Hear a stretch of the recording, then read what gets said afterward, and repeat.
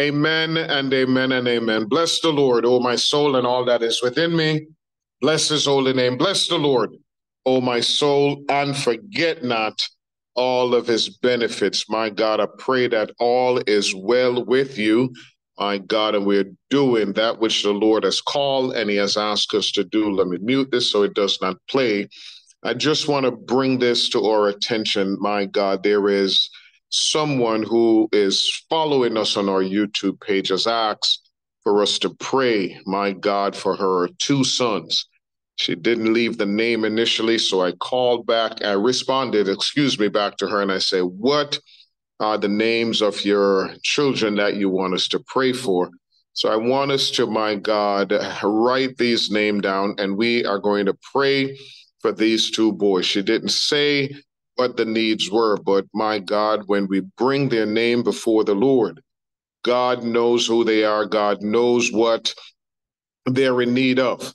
And because the church prayed, God is going to move. God is going to respond. God is going to get the glory out of this. These two boys, I am praying for salvation. I'm praying for restoration. I am praying for their faith. I am praying, my God, that they would be reconnected with the Lord like never before. If it is that they have drifted and they've gone afar off from the Lord, my prayer for them, I'm looking for their names, my God, and while I'm looking, I am going to begin to pray. The songwriter says that we have come this far by faith, leaning on the Lord, trusting in his only word. He has never failed us yet, my God. And the songwriter goes on to sing and say, ho, ho, ho, ho, ho, ho, ho. He has never failed me yet. And we just come before you, my God, tonight, God, and there is a request, my God, for the church to pray. There is a request, oh God, for the church to pray. God, and we are going to pray. When the request comes to the church for the church to pray, my God, we are responsible, my God, to take the cares and the concerns of the people. This is what God, the priest, did in the Old Testament. My God, his outfit or that which he wore was symbolic, my God, of what he was called to do. There were stones and there was weight, my God, that rest on his shoulder and his heart. And these were the cares and the concerns, my God, that, my God, he had to bring before you. The priest would go into the holies of holies, and my God, whatever the concerns of the people were, he would bring it, my God, and he would let it be known before God. He would wait. He would, God, he would just sit there and he would just wait. He would bring their concerns, my God, before you. And when the church began to pray, God began to do things. When the church returned to that place, my God, that rightful place of prayer, my God, the world will come to us, my God, and ask that we pray. We pray, we pray. The songwriter says, we pray, and God deliver. The age of the son, 29 and 31. So just bear with me. I'm scrolling and I'm praying. Let me pray first, and then we'll find their name. Their ages 31 and 29. God, and we just bring them before you. My God, a mother, my God, have concerns about her son. This is not the first time we see in scripture. My God, we saw previously in the New Testament, a mother came to you and brought her two sons, the sons of Zebedee, and they stood before you, Lord, and she asked the question, my God, can this son and that son sit on your right hand and your left hand? And you look at her and you say, Mom, it is not mine to give, but it is, my God, my heavenly Father's decision. Can they drink of the cup? Good God. This is the word that we have been praying about. Can they drink from the cup? The cup in scripture is symbolic of our faith, F-A-T-E. And Jesus asked the question, can they drink from this cup? The cup that I drink from. Can they be baptized with the baptism that I'm baptized with.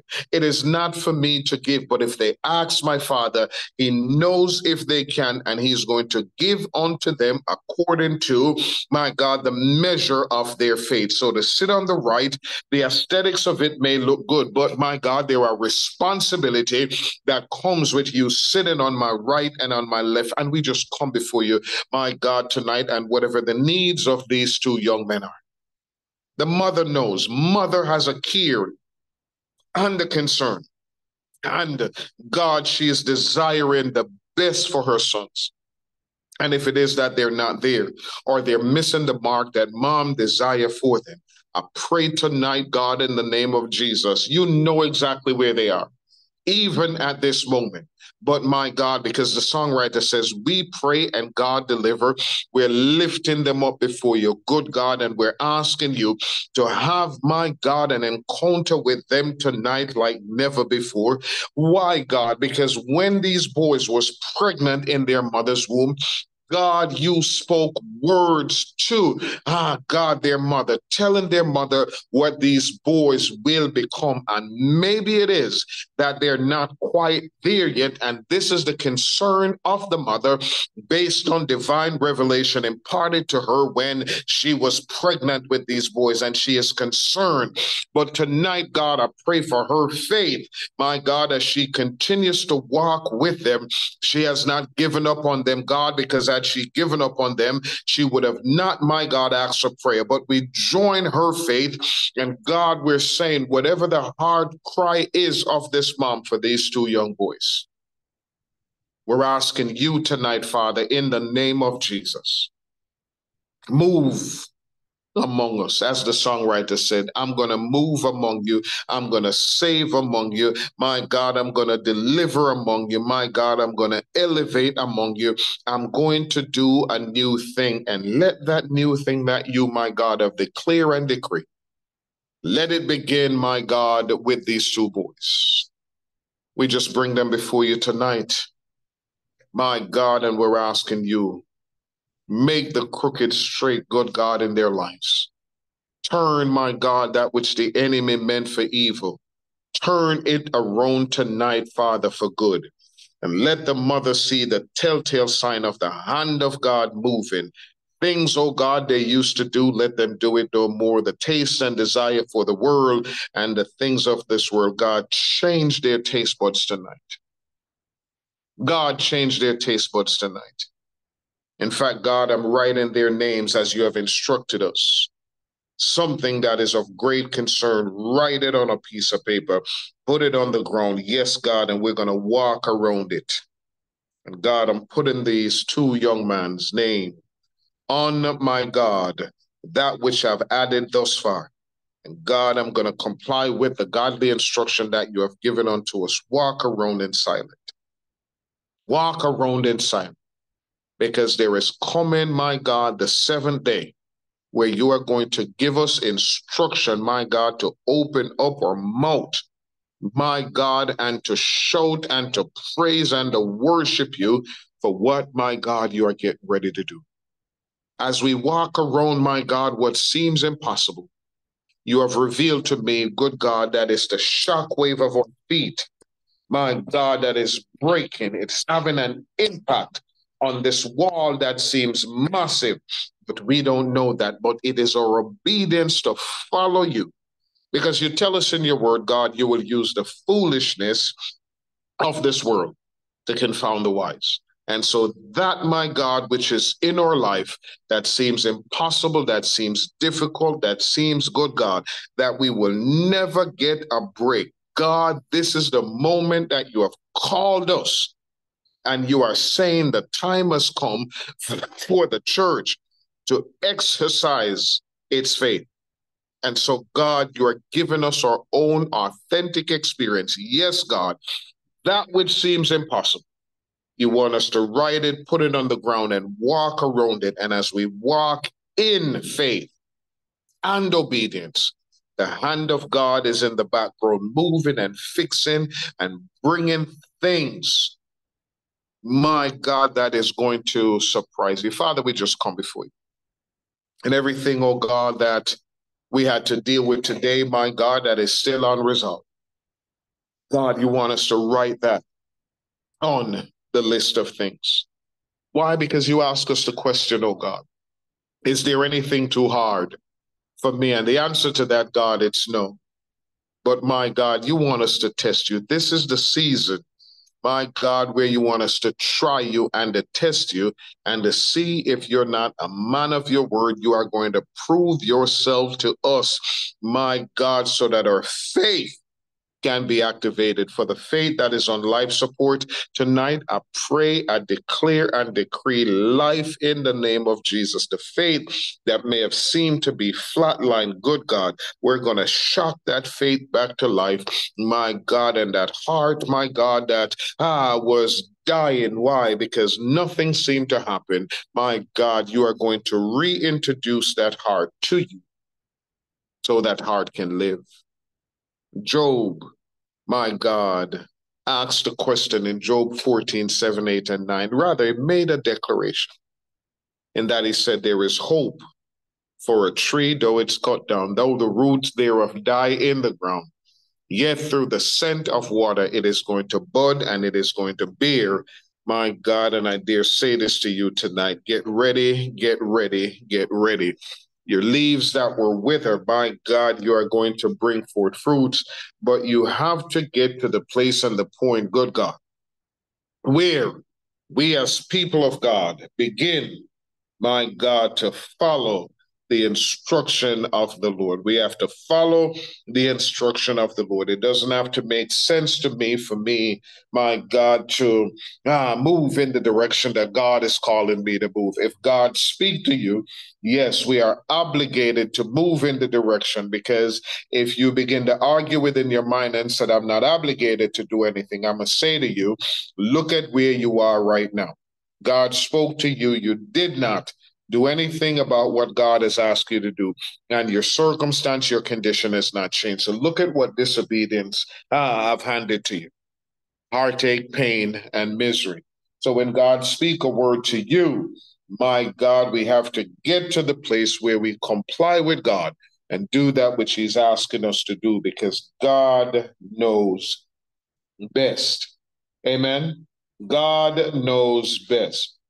Last night, as we prayed, my God, the Lord spoke to us and he said, my God, we're going to read about the story with Lot, my God, and his wife. The instruction was given to them to leave Sodom and Gomorrah. And we know the story. Lot's wife, she turned back and she became a pillar of salt. And as I begin to pray and as I begin to inquire of the Lord, he said to say this to the church. The reason it is challenging for us to walk in faith is that we have adopted, and I'm going to use this phrase, and it is very strong, this nonsense to fake it until we make it. Fake it until we make it.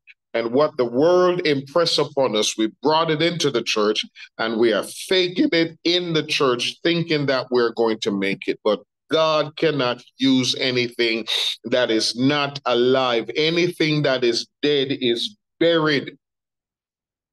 And we have been faking it for far too long. And when this becomes the pathology of our thinking, faking it until we make it, every area of our life, we fake it, we fake it, we fake it, we fake it. And so when real, we have to interact with real, because, my God, everything that we have interacted with was dead. It is the same approach and the same mindset that we have. God is saying to us, leave. Just like how he told Gideon when the question was asked and 20,000 left Gideon. God is taking things away from us in order to, my God, show us and demonstrate to us, my God, that we have faith. We're going to go, my God, to the book of Genesis. Amen. We're going to the book of Genesis. We're going to the book of Genesis. We're going to the book of Genesis. We're going to the book of Genesis tonight, my God. We're going to the book of Genesis. We're going to the book of Genesis. And my God, We're going to start, my God, at verse 19. Let's go to Genesis chapter number 18. And we're going to start at verse 19. And we have a lot of reading to do because as we read through the word of God in prayer meeting, again, note this if you will. When we read the word of God reads us and it tells you where you are.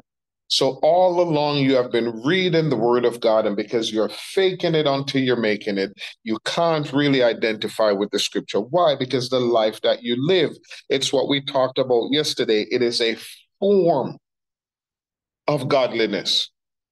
And because it's a form of godliness, it's not real, it's not genuine, it's not authentic.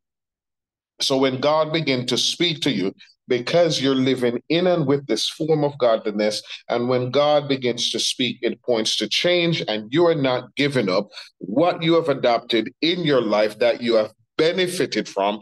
So you rather stay in and with the form of godliness, and my God, you think that you're doing good. But like the seven sons of Sceva, we're going to look at the seven sons of Sceva. These were seven men who lived in a town, saw Paul doing great things for the Lord, and they decide that they're going to fake it until they're making it. Paul was healing the sick, people that were demon possessed, and they decide to go mess with a man that was demon possessed. And when they decide to interfere with something to which they have no power because they're faking it until they're making it, my God, the demon jumped on them. And the demon says, Paul, I know, because I've had some battles with him. Jesus, I know. But now the question is, who are you? Who are you?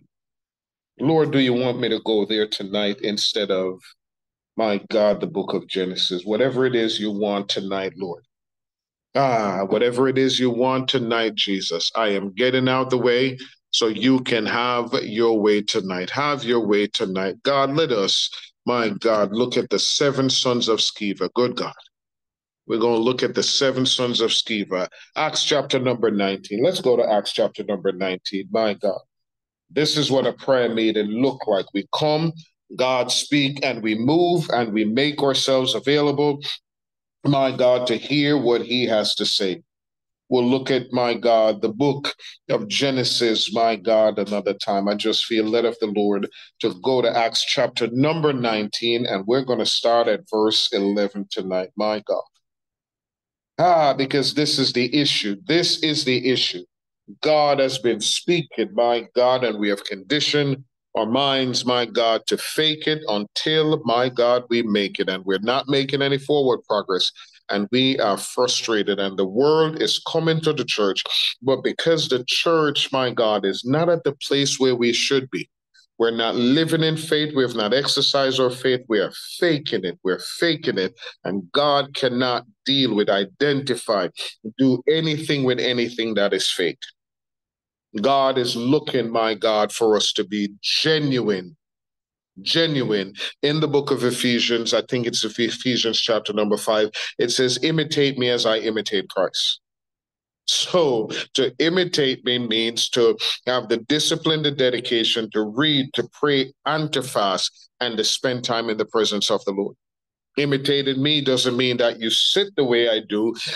Your hand gesture or you move your body the way I do. No, it comes down to the discipline and the dedication. Me spending time with the Lord. This is what it's all about. It is us carving out time and spending time with the Lord. So when Paul says, "Follow me as I follow Christ," in words, deeds, and action, reading the Word, going before God, experiencing godly conviction, so we can turn from our wicked ways and serve him. The scripture says to you and I, watch this, that God is a spirit, and they that worship him must worship him in spirit and in truth.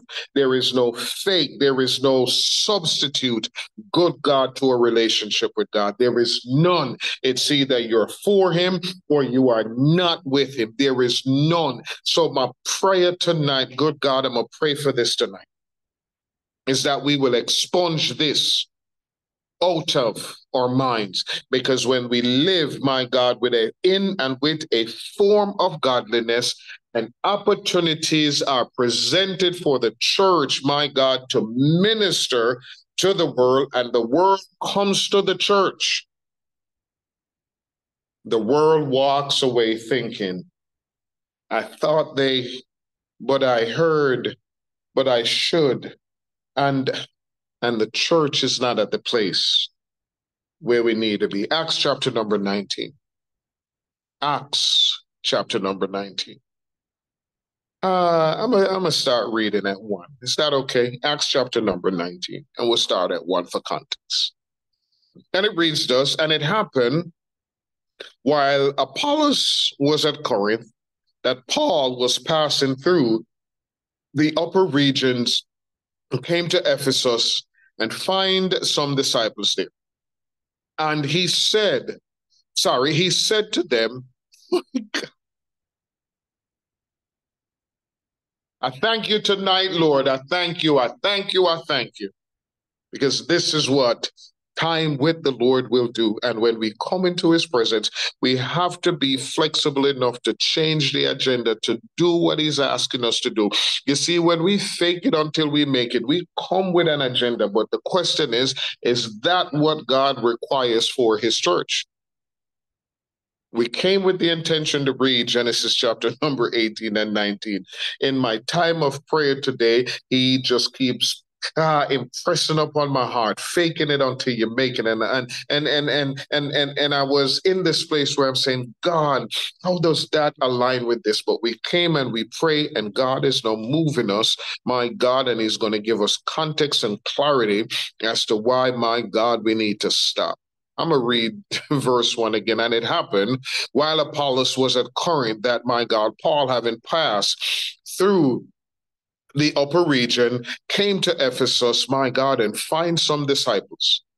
And he said to them, watch what he said to them. Did you receive the Holy Spirit? Believe. Did you receive the Holy Spirit when you believe? So these are disciples, my God, that are living and they are representing Christ. 2 Corinthians 2 and 3, it says, ye, that is you and I, are the living epistles known and read of all men. Paul goes to Ephesus, and look at Paul's question again in verse 2 of Acts chapter number 19. He said unto them, did you receive the Holy Spirit when you believe? Watch the answer of the church. So they said, we have not so much heard whether there's a Holy Spirit. It's enough for me to stop there and just throw my hands up and ask the question. So if it's not the Holy Spirit who is leading, guiding, and directing the church, so this church where these are disciples, they're living like us today, faking it until they make it. Because again, James 4 and 17, to him that knoweth to do right and doeth it not, to him it's a sin. How do I know what to do which is right and what to do which is wrong? It's the Holy Spirit that lives inside of you and me. The Bible further goes on to say that when the Spirit of truth is come, he is going to lead you and me into all truth. So if it's not the Holy Spirit leading this church, then, my God, the doctrine and everything that they put forth, what was that? Who, my God, instituted, implemented, and came up, my God, with the guideline for them to walk? Were they really walking in faith? Were they? We don't know, because the question is asked, when you became saved, have you received the Holy Spirit? And the church finds themselves in a quandary where they're looking up at Paul and go, we don't, but who, what is the Holy Spirit? Who is, but we never heard that there is a Holy Spirit. So if it's not the Holy Spirit that lives on the inside, that is leading and guiding and directing and instructing and correcting, the scripture says that all scripture are given by God for the inspiration. It is good for doctrine. It is good for reproach, correction, and it is good, my God, for us to read it, experience godly conviction, and turn from our wicked ways. So again, if it's not the Holy Spirit that was the head of the church, my God, then who, what, when, how, where, and why? And chances are, we don't know. Maybe the seven sons of Sceva, they went to this church and they saw that which was set in motion, they adopted it, and they begin to live that way. Do you see how the church can negatively impact the world around them? Verse 3. And he said to them, my God, into what then, my God, were you baptized? So, my God, they said, into John's baptism. And Paul said unto them, indeed, John baptized with a baptism, my God, of repentance, saying to the people that, my God, they should believe on him who will, my God, come after him, that is, on Christ Jesus. And when they heard this, they were baptized in the name of the Lord Jesus. I'm not talking about baptism tonight. That's not what we're after. Verse 6, when Paul, my God, had laid hands on them, the Holy Spirit came on them, watch this, and they spake with tongues and they prophesied. So they were faking it until they make it, living in and with a form of godliness. The gospel is preached, repentance is experienced, and they got for the first time an infilling of the Holy Spirit. No, they can begin to live by faith. Because before, it was their feelings, my God, that they set in motion and dictated and determined what comes next. Because if it felt good to them, my God, they're going to do it. But when the gospel was preached, commanding them to love thine enemy, do good to them that despitefully use you and say all manner of evil against you, that does not go down well if the Holy Spirit is not there and we experience godly conviction and God says to you, that's what I want and that's what I demand and that's what I'm asking of. Without the Holy Spirit to reinforce that which God demands of his church, my God, they were serving the Lord based on their feelings. And now Paul comes and he lay hands on them and they receive the Holy Spirit. They got what they need now to live out a, my God, fulfilled Christian life. Watch this. No, the men were about 12 in all. Verse 8. And it says, and he went into the synagogue and spoke boldly, my God, for 3 months. So he's there for 3 months preaching, reasoning, my God, and persuading concerning, my God, the things of the kingdom of God. But when some, my God, were hardened and did not believe, but spake evil of the way. You see, the way is the term that they used back then for Christianity. So they would use the expression, I am of the way. So they spoke evil of the way before the multitude. He departed from them. And, my God, withdrew the disciples reasoning daily, my God, in the school of Tyrannus. And this continued for 2 years. So, my God, that all who dwelt in Asia heard the word of the Lord, both the Jews and the Greeks. And because Paul was not faking it, Paul, my God, was moving under the unction of the Holy Spirit, filled with the presence of God, and he go and he did that which God is asking him to do. Watch the text in 11. Now, God worked unusual miracles by the hand of Paul, so that, my God, even handkerchiefs or aprons were brought from his body to the sick, my God, and the disease left them, my God, and the evil spirit went out of them. And we see in today's day and age, some preacher have the audacity to, my God, said that, my God, what Paul did, they are doing this. Paul did this, and Paul did not stand there and declare, here is my handkerchief, my God, this is going to heal you. God's spirit was upon him and even everything that he touched, and he would just simply give it to them. And when they took it home, my God, they experienced healing. So it was not said in the scripture that Paul, my God, stood up and gave this and said, go home and do this. No. But we read the scripture and what it says in the book of St. Matthew, he do err, E-R-R, not understanding the scripture. So we read it and we apply our own interpretation to it. But I want to say this to every child of God tonight, that when we read it and we are applying our own interpretation, we experience godly conviction because God is going to confirm his word and say, yes, that's what my word means. But when we set in motion what we think, feel, and believe, we do things and we do more damage in the body of Christ than we do good. Verse 13.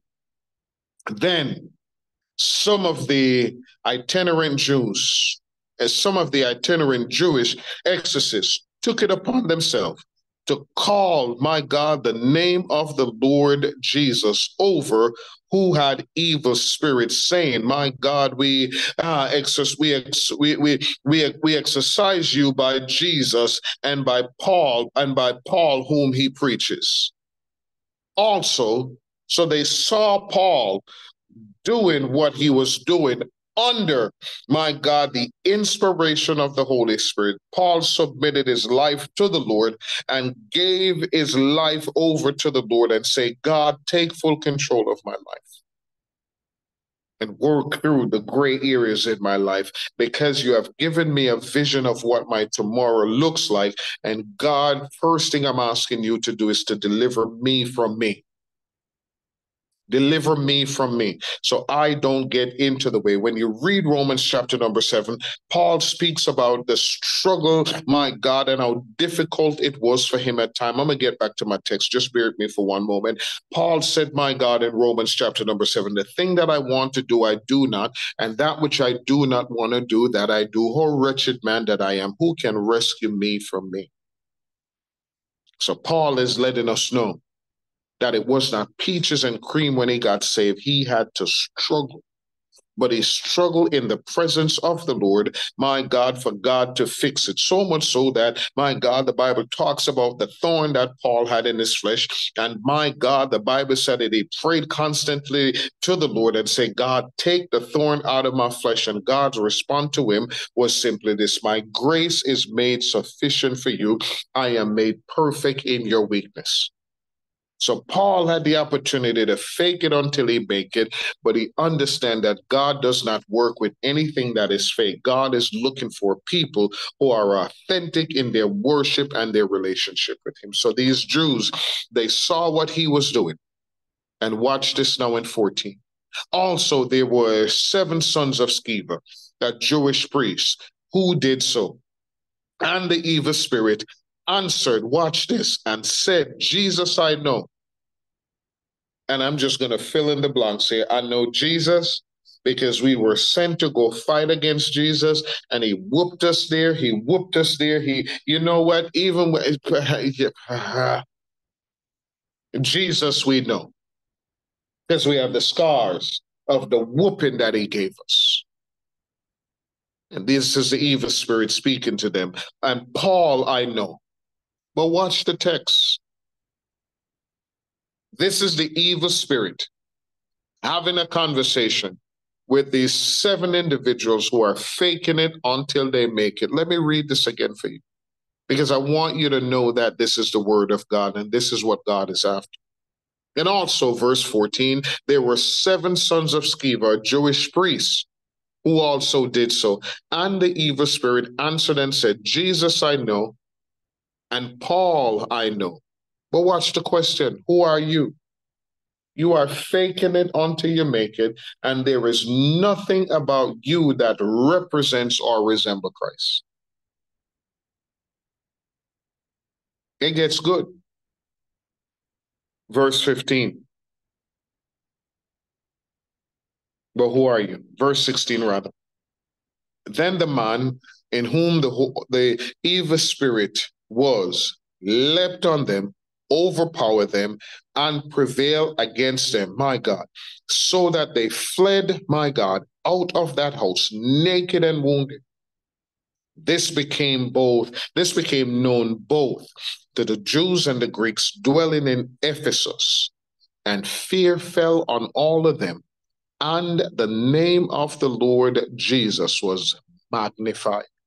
And many who had believed, my God, confessing, my God, and many who had believed came confessing, my God, and telling their deeds. Also, many of those who were practicing, watch this, magic, brought, my God, their books together and burned them in the sight of all. And they counted, my God, of the value of them, my God, and a total 50,000 pieces of silver. So the word of the Lord grew mightily and prevailed. When these things, my God, were accomplished, Paul purposed in the Spirit, my God, when he had passed through Macedonia and Achaia, to go to Jerusalem, saying, after, my God, I have been there, I must see Rome. So he went to Macedonia. Two of those, my God, who ministered to him, Timothy, my God, and Erastus. But, my God, he himself stayed in Asia for a while.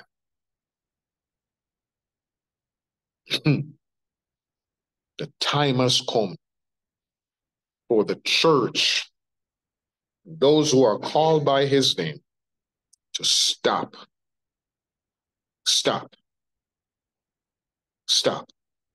Because when we fake it, my God, like we are making it, and request comes to the church for the church to pray and to move and to operate and to function under the anointing of the Holy Spirit, we are not there, and we don't have what it takes to set people free. Think about this again. Paul goes, found these disciples, and when Paul looked in the Spirit, he saw some things that was of concern, and the Holy Spirit revealed unto him. Asked them the question, have you so much received the Holy Spirit since you believe? Watch the word of God. And they said, we have not so much heard that there's a Holy Spirit. So if you do not know the Holy Spirit and you're faking it, you're not living you're not authentically representing Christ. Look at the downstream effect. Look at how them faking it until they think that they're going to make it. Look at how it affected the community that they were in. And look at the difference when we stand up, my God, and walk in faith and operate in faith. The Bible said that, my God, when Paul stood up and preached the gospel, there were people who were doing witchcraft and sorcery, and there were people who were in black magic and doing just about everything. They brought their books, my God, with their formulas or whatever you spells or whatever it is they had, and they burned it. And the Bible tells us, my God, the equivalent was 50,000, my God, pieces of gold. Look at it. All because one man decided that he is going to remain faithful and he's going to remain constant in his walk. And he goes into a place, my God, that is overrun with, my God, misrepresentation of the gospel. And the first thing, my God, the Bible is so correct in that the Bible said that judgment must begin in the house of the Lord. So Paul goes to the church, and when he goes to the church, he realized, good God, that the church is functioning, living, and operating in and with a form of godliness. And Paul stood up, my God, maybe it was a Thursday night like now, he stood up and he asked the question, have you believed, have you received the Holy Spirit since you believe? the elders and everybody in the church. But what is the Holy Spirit? What is that? Who is the Holy Spirit? And Paul took a step back and go, okay, we can fix this. And we're going to fix it by talking about what you're currently doing. And it's a misrepresentation of Christ. And then, because you see, in order, God, I thank you tonight, in order for healing to take place, Paul is not after the symptoms, but Paul, my God, is after the chronic issue, the root of the matter. You do not have inside of you God's Spirit. And so we are going to correct the mind.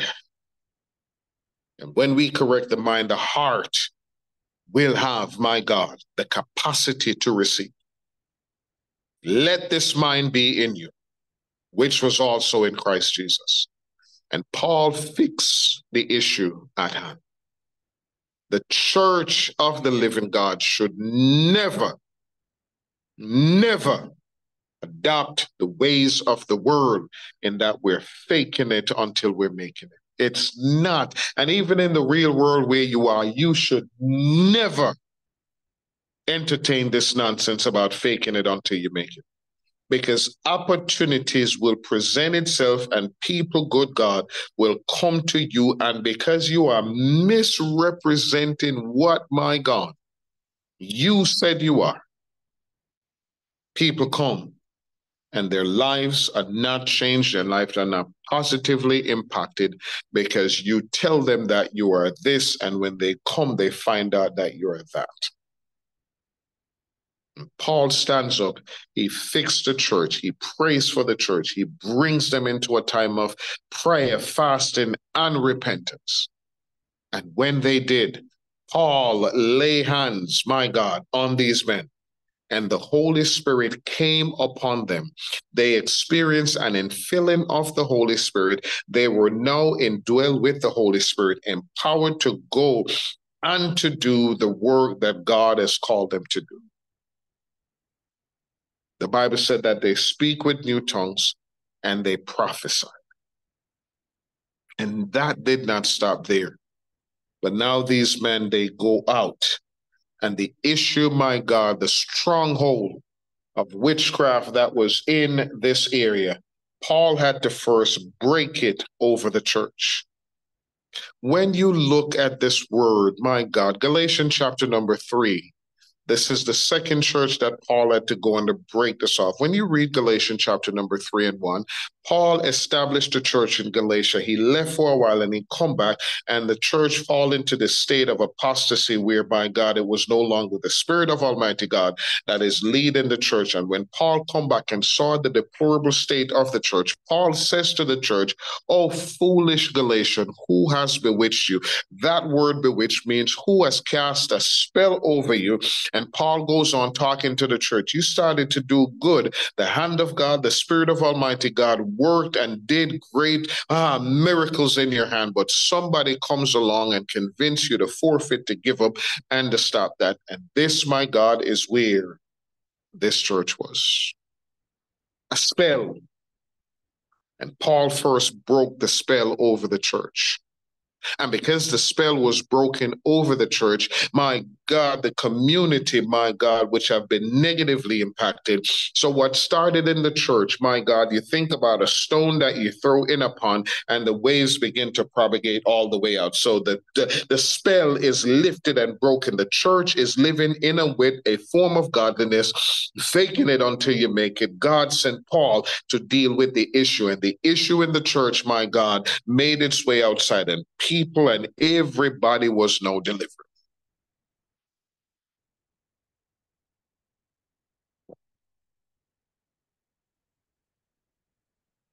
No longer will we live as a cheap copy of a great original. We're going to pray. Father, we just come before you tonight. We come before you tonight. God, the songwriter says, "Great is thy faithfulness. Great is thy faithfulness. Morning by morning, new mercies I see. All that I've needed, O God, thy hands have provided. Great, O God, is thy faithfulness, Lord, unto me. We come before you tonight. And God, you want us to be honest with you. You want us to be honest with you. And maybe for some tonight, God, this is the first time, good God, that we're going to be honest with you. It is said that we ought to be true to ourselves and false to no man. I'll say that again for somebody. Be true to yourself and false to no man. So God, if I lie to me, I'm going to lie to you. If I lie to me, God, I'm going to lie to you. And I'm going to lie to the people, my God, who are around me. Because God, I'm living in and with a form of godliness.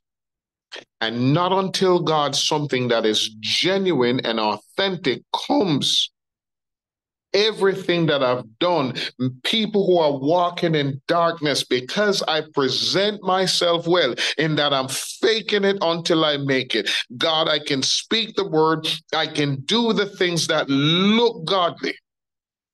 I can, my God, present myself, my God. I can wear the clothes. I can hear the language. God, we see so many different times where this is the reality. Persons are not true to themselves, and they're false to everyone. They present themselves to be something that they're not. And because we, your people, are so gullible at times, what is asked of us in the book of John, not St. John, but John 1, 2, and 3.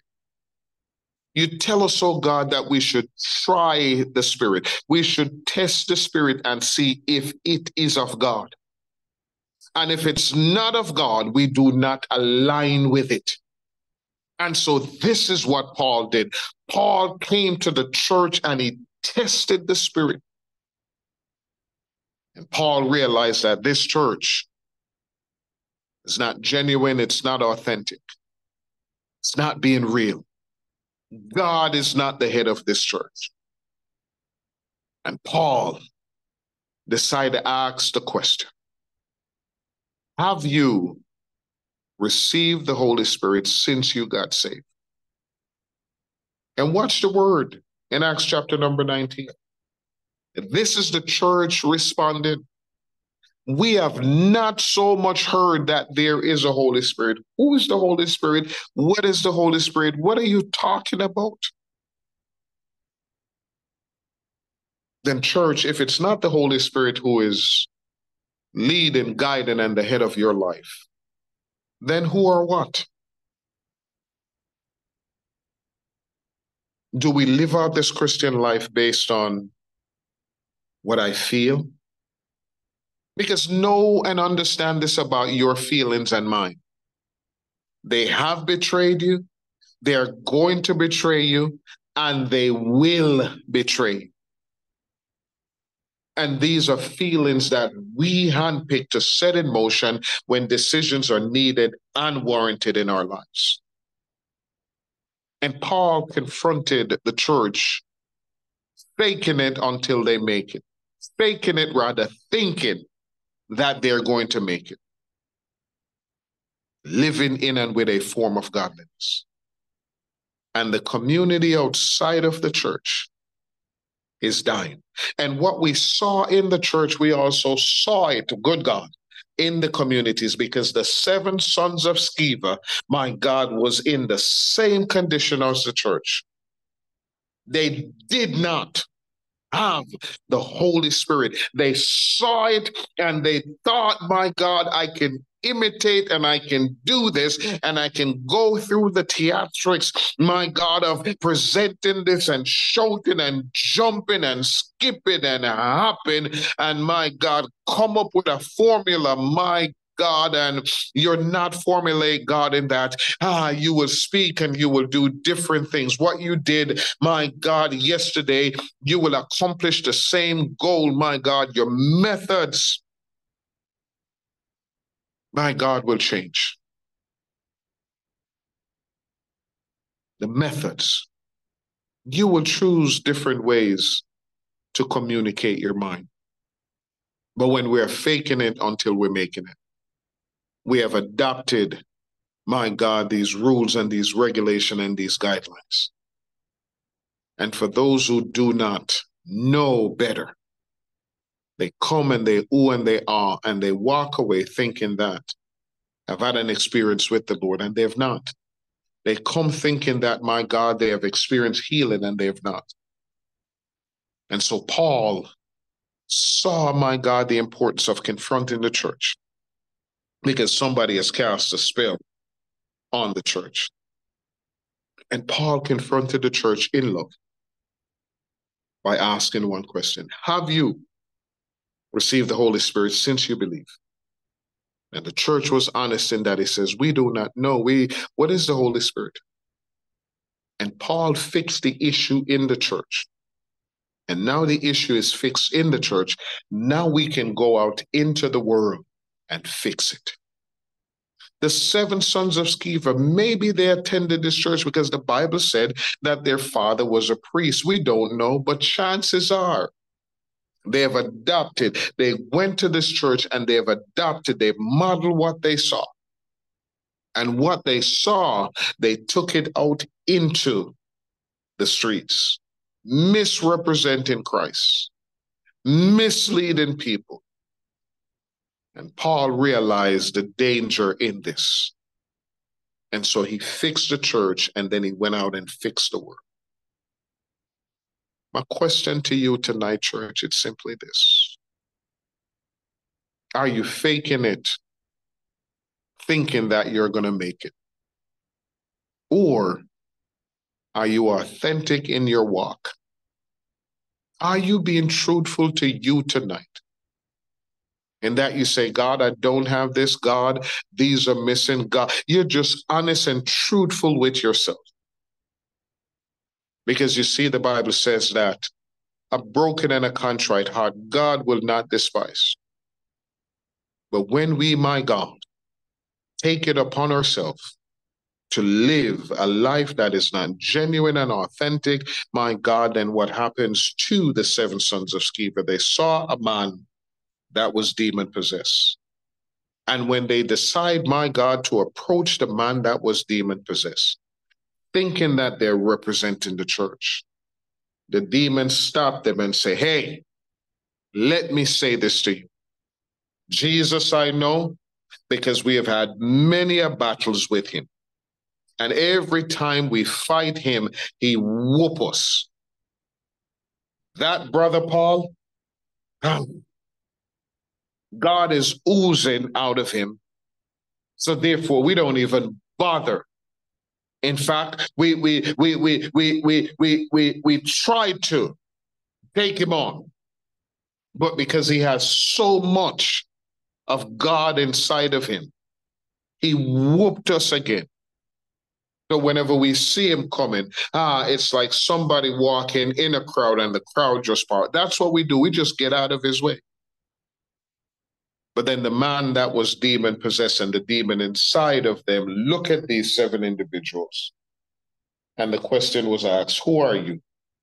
Because when I look at you, I don't see anything remotely resembling God. And because you have the audacity to mess with me, I am now going to mess with you. And the Bible said that, my God, the man that was demon-possessed jumped on all 7 of them, beat them, tore their clothes, my God, and brought them to shame. And for some of us tonight, living in and with a form of godliness, refusing, my God, to walk away from that, here is an opportunity, good God, for you to begin to walk in faith. Paul confronted the church. The church had to admit the error of their ways and walk away from that, repent in order to receive what God has for them. What if you, my God, looking at the life that you have been living, knowing that, my God, you have been faking it all along? What if you would but just be honest with yourself tonight What if you would but just be honest with yourself tonight? And by you being honest with yourself tonight, you pray Psalm 51. Create in me a clean heart, O God, and renew a right spirit in me. David, when he prayed Psalm 51, David said, God, against you and against you alone have I sinned and done this evil in your sight. And God, if you would do this for me, I promise you, my God, that I'm going to, I'm taking a step of faith because God, I am empty. I'm shallow. There is no depth to who I am. Nothing that you give me, God, I can retain it because I've lived my life, my God, faking it.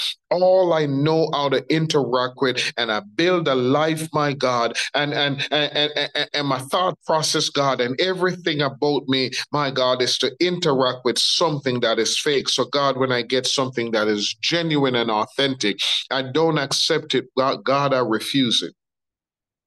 Because it points to change in my life, and I don't want to change. I was never at the place, my God, because it takes a whole lot for me to be true to myself. And my God, I don't want to do it. I'd rather live the way I've been living. But again, what we read yesterday, prayed about, and talked about, if God were to send you to go speak to a group of individuals to turn and to come and to follow him, and if you choose not to, and anything happened to those individuals, God is going to require their blood at your hand. So we've got to understand the magnitude and the weight of what rests on our shoulder and the responsibility that comes with being a child of God. God has tasked us with the responsibility to be truthful. God, the scripture says, is a spirit, and they that worship him, watch the text, must worship him in spirit and in truth. So if you have not been truthful on the inside, my God, you're living in and with a form of godliness. I feel like I just want to read Psalm 51 for somebody tonight who has been faking it until they think that they're going to make it. But I want to say this, there is no making it when you are faking it, because God constantly create opportunities around you. And my God, because you are faking it, you can't engage it. You come up with all different type of excuses. And God is going to hold us accountable tonight.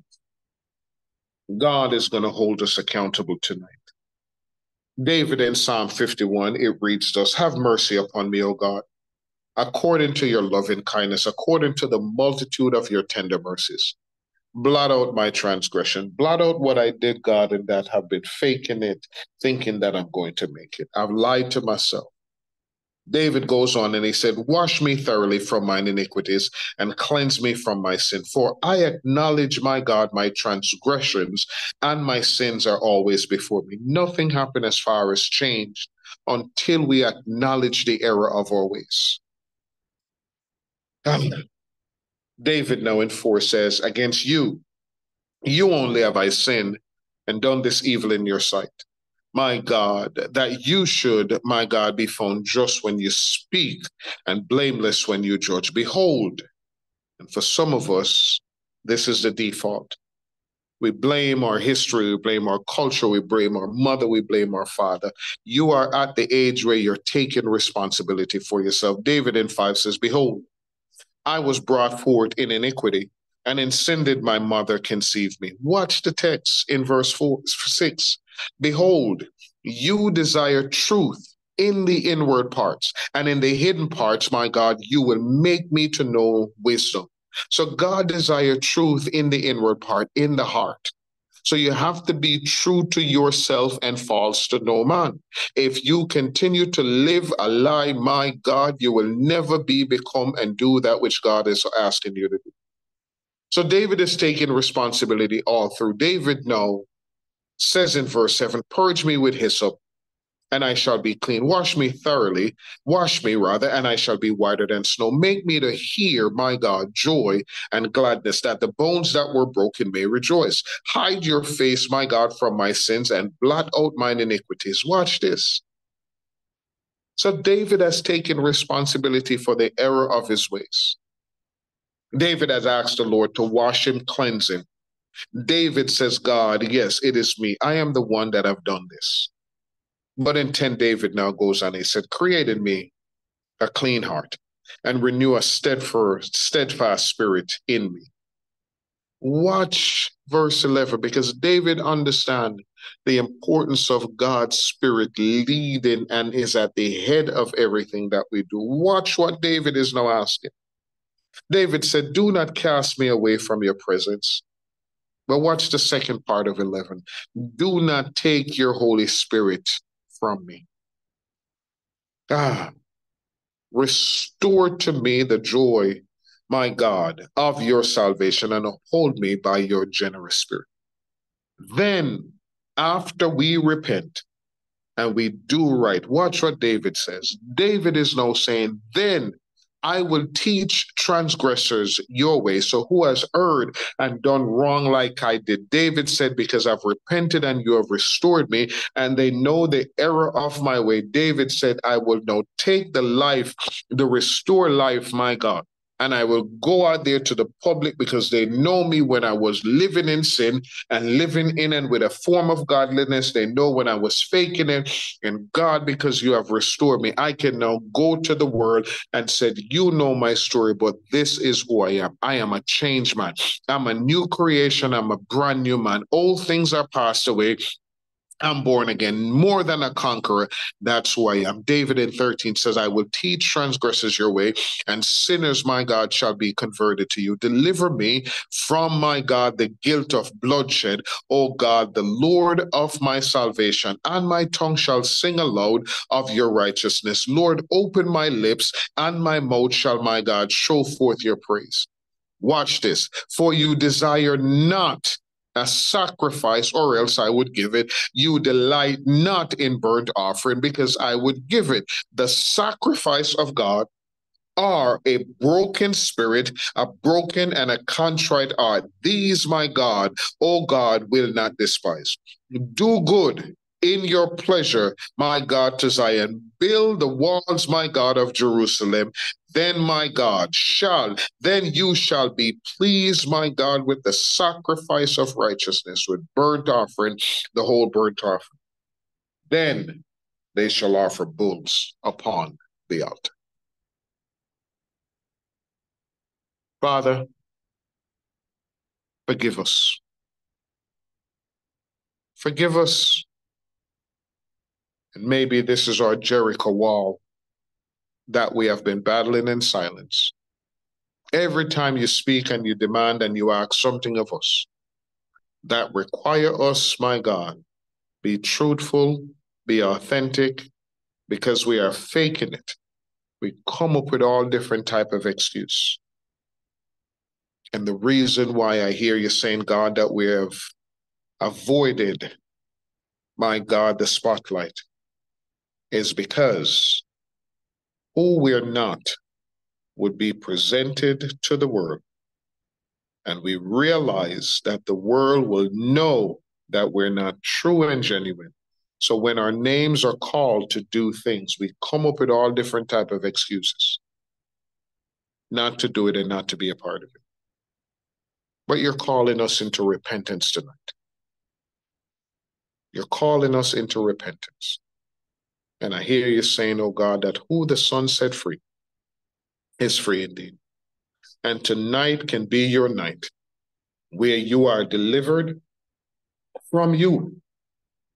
And because you are delivered from you, you don't have to live in and with a form of godliness anymore, faking it.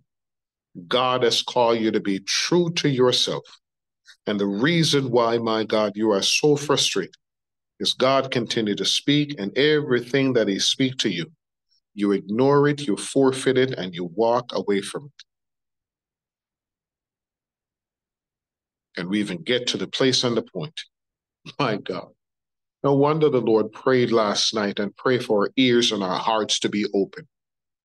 Out of St. Mark, I think it's 7:36, where he prayed and he spoke the word, Ephphatha, be open. Ephphatha, be open. We anointed our ears and our hearts and our minds last night, and today this word will take up root and residence in its rightful place, because our hearts were good. God, I thank you. You opened our hearts yesterday so you can deposit this in our hearts so we can go and be all that you have called us to be. Father, we thank you for what you have done thus far. We look to you tonight, my God, and we say thank you in Jesus' name. Amen and amen. Gone are the days where children of God live faking it. It should not be a part of anything that we do as children of God. There is nothing fake about God, and there should be nothing fake about the church. God has called us to walk circumspectly before him. And if we are serious about the things of God, he will come and he will give us everything that we need. Not this form of godliness nonsense that causes, my God, everything, the community around the church. Look at the community around the church. I'll say this and I'll stop. Every church that God create and strategically place, he place it in a community where there is a stronghold. And God has equipped that church to break the stronghold that is outside. Just like how Paul went into this community and the stronghold of witchcraft, when Paul stood up under the anointing of the Holy Spirit and functioned under the unction of the Holy Spirit, he broke the stronghold, my God, which captivated the heart and the mind of the church. And that, my God, made its way into the community, and the community was liberated and set free. I'm going to stop here tonight.